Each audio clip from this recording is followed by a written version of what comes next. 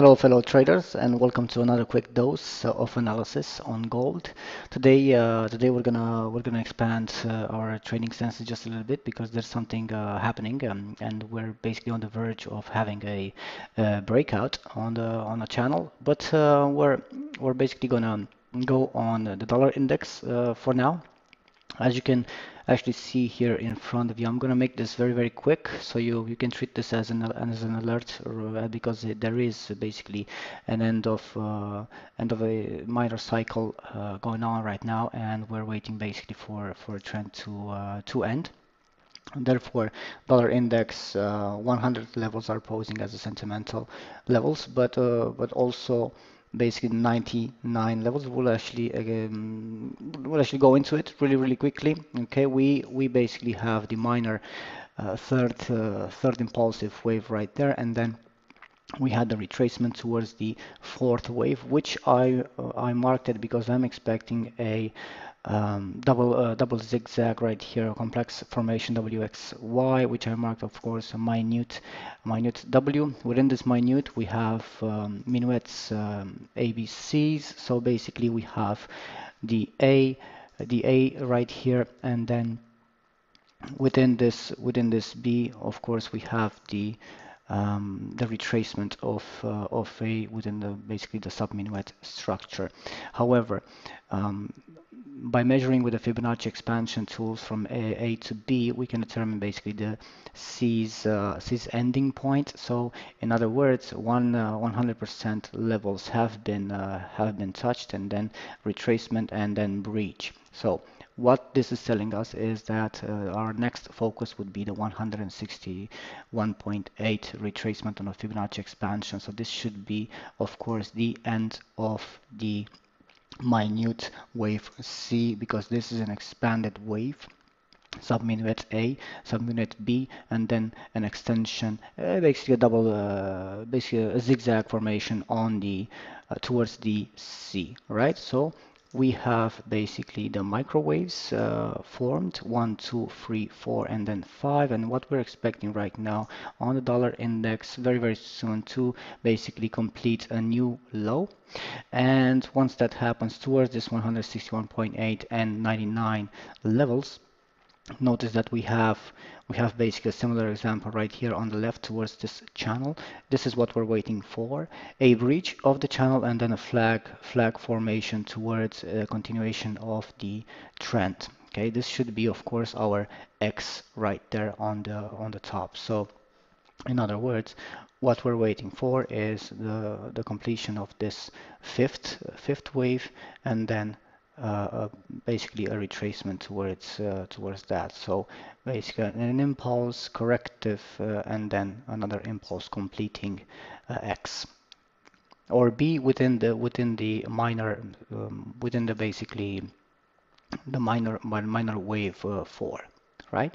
So either this is going to be completed, although I don't really think so, because if I do take a look at a larger picture, I do have it all mapped out here towards basically minor wave 4, coming back and retesting this support before it basically finalizes the full cycle towards the fifth impulsive minor, and completing thus basically the intermediate fifth, so that we can actually have that retracement on the ABCs, as I actually mentioned before. If you did not if you don't know about this, then you can basically check the previous videos and the previous analysis done. It all remains the same, but one thing that I can say is that we're basically preparing for some temporary strength and breach of this channel for dollar index. Now, the trading setup today will basically consist on an update on gold. All right, so going on my charts here for gold, the first thing that I would like to actually point out is the 61.8 retracement on the Fibonacci measurements, right? So we have it right here, if you can actually see it. Okay, so therefore I'm gonna zoom in. I'm not gonna go. I'm not gonna go all over this this wave count because I've done that already, so there's no point. If you want to check it out, then check. Obviously, you can see it from the previous videos. But let's zoom in. Okay, I'm on the 4-hour chart right now. So basically, what I did, I used a Andrews pitchfork to determine basically the next breach. So as I said, I'm expecting dollar index to gain some strength, therefore gold to basically drop. Now the trade that I that I posted and also that I mentioned before in the previous analysis and on the I posted on the website. By the way, on the website you can actually gain access to exclusive information and trading insights, alerts, and all that. So feel free to visit the website lionheart-cwa.com. Gain access basically by opening a free account, or if you choose, if you will choose to get a subscription and get basically a membership for advanced services, by all means, you can check out the services there. But enough about that. That's going to be your choice. So if you do want to expand your senses with receiving trading insights, alerts, signals, or even private trading sessions, etc., you can actually browse the services. So yeah, you can make the decision by yourself. But anyway, going back on this analysis, okay, we have the intermediate wave one, two, then two right here, and basically the rest of the cycle. But the thing is that one thing that I would like to say is that we do have a bearish divergence right here on the 4-hour chart. Okay, so either this fourth wave has been completed or it's gonna unfold as a double zigzag WXY right here, and then completing basically the full, another cycle on the upside. Sorry. So in other words, what I'm gonna look for is I do have a pending order right here, a limit order for gold, just in case we will have another swing on the upside in the final one.